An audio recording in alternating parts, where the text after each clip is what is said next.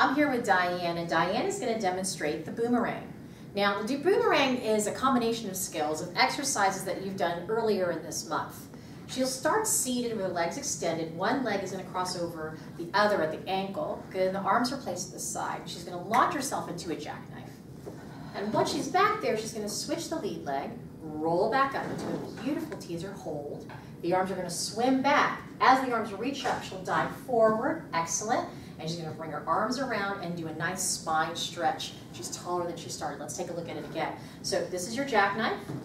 She switches the legs. Now she's going to go into a teaser and hold. Excellent. And then she's going to swim the arms around. As she reaches them up, the head dives forward to a deep bend. Beautiful. The arms release around. And again, she's going to spine stretch up. Good. So that's the boomerang. Thanks.